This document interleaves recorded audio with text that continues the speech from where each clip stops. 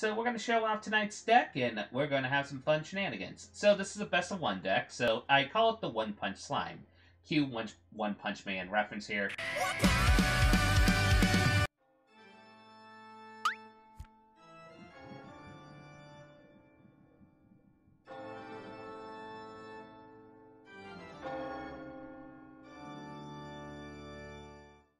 Now, between you and me, I only watched one show, pretty much one episode of the show. I still need to catch up with the series. But basic premise is we're going to try to do an OTK around SLUG, the Overslime, a 3-mana free legendary creature ooze. It has trample. One of our land cards put into your graveyard from any well, put a +1/+1 counter on SLUG, the Overslime. Then it has an ability that we can remove free counters from it to return it to our hand. When SLUG leaves the battlefield, whether through death, exile, etc., etc., return up to free target land cards from your graveyard to your hand. Very nifty ability. But the basic premise is what we're going to try to do is make SLUG into a really big creature since it has trample and try to swing it for lethal. So how are we going to do that? Well, basic premise is we're actually running a combo called the Herald Unites the Elves, Morite of the Frost combo. For those who don't know what the combo is, let me elaborate. Technically, Herald Unites the Elves, pretty powerful saga. 4 mana, when you mill free cards, and you may put an elf card or Tyver card from your graveyard to the battlefield. We're primarily doing it for the first step. The third step, we don't have any elves in the deck, so it doesn't work, so why are we doing this? Well, that's because it actually combos with Morite the Frost, which is a changeling, but that's also an elf. So the basic combo is you have to at least get 2 of these in your graveyard. You play Herald Unites the Elves. You return Morite. Morite, then you make a copy of... To clarify for those who don't know, Morite the Frost, a 5-mana 0/0, but you may have this enter the battlefield as a copy of a permanent you control, except it's a legendary, that's important, and snow in addition to its other types, and it's a creature, it enters with 2 additional +1/+1 counters on it. So, the basic, and it also has Changeling too if you want that, but the basic premise is we're going to make it a copy of Herald Unites the Elves, do the same mill effect, and then return the second Morite, and then copy Herald Unites the Elves. Thanks to the combo, one of these will have to sacrifice itself because of the legendary rule. So it goes to the graveyard, and then this saga trigger will go off of the one that just got into the battlefield. We return the one that just went to the graveyard, back onto the battlefield, as Herald Unites the Elves. Do it over and over and over and over and over and over and over again till the point that we build a high portion of cards, hopefully a high portion of land cards, and make this into a ridiculously big slime and swing it for lethal. Now, for this deck to work, I did throw some other tools in here to try to keep it a little bit consistent, as well as just some fun little one-ofs. So, we do need to find some ways to mill cards into our graveyard. In that case, we have Deathbond Sprout. Just a really good 1-mana 1/1. At the beginning of your upkeep, you mill a card, then there's 3 more cards. You can turn it into a free. We're primarily playing it because it mills, which is nice. But giving it the ability to essentially be able to become a free that can grow bigger, very nice. We also have cards like Covetous Castaway, which essentially when it dies, mills free cards, but mostly we're doing it for that, as well as it's a card that we don't mind milling, because then we can cast it for Ghostly Castigator, which then allows us to shuffle up the free target cards from our graveyard to the library when it enters the battlefield. So like if there's any nifty tech cards that are in this list that we'd rather shuffle back in that we play, we use the Ghostly Castigator for that. We also use Suspicious Stowaway as a semi-draw mill piece, essentially. This is if we have the weird situation, like we have a Morite of the Frost in hand, we already have one in the graveyard, we need to get it to the graveyard. Suspicious Stowaway, just a way to be unblockable, and we can just swing in, draw a card, discard a card. Very nifty. Plus, it's also used for a backup plan, which we'll talk about in a quick second. Also, Widowbroom command, just a very versatile command, but also one of the modes is start to play mills free cards, aka it's going to be us, and then we can return a land card from our graveyard to our hand. Hey, very nifty, since returning a land card to our hand would be nice because it combos with SLUG.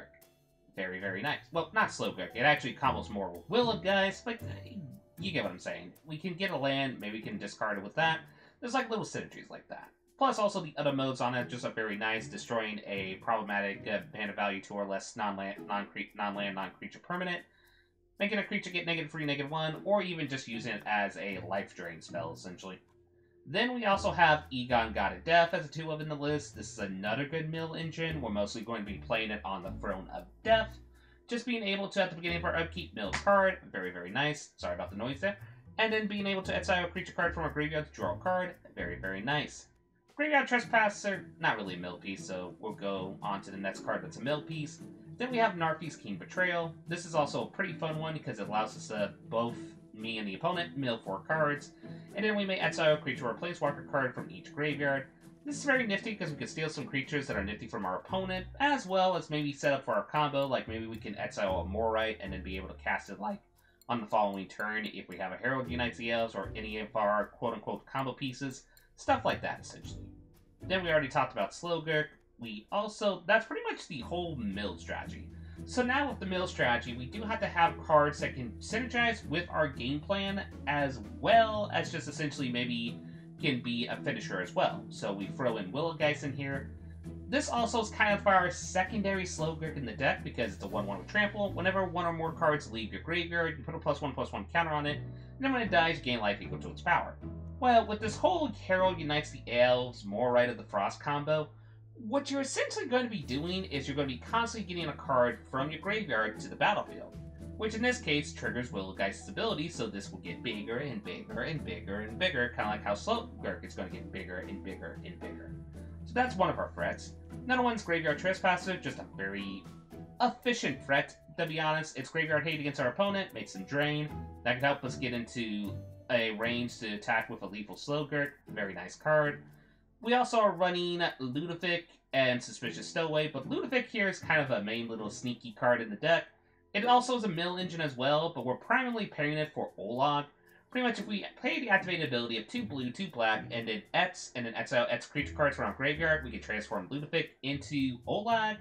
And what Olag is, it's going to be a 4/4 legendary creature zombie that is going to be a copy of a creature we exile of it, and it's going to enter with X counters on it equal to how much creatures we exile with the activated ability.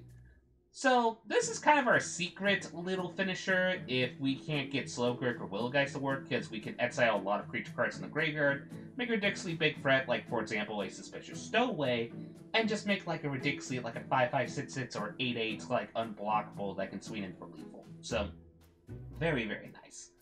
Then we also are running stuff essentially like Gelatinous Cube as removal in our list, just because honestly it's more for flavor than anything else. But it's a nice card, just being able to temporarily exile a creature card, exile like a big creature that's probably preventing us to attack in with our stuff. Very, very nice. We're also running the Meatheart Massacre as unconditional removal, as well as a board wipe.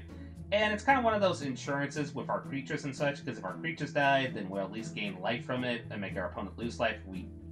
Well, vice versa, you know what I mean. Essentially, if we lose any of our creatures, they lose life. If we make them lose any of their creatures, we gain life.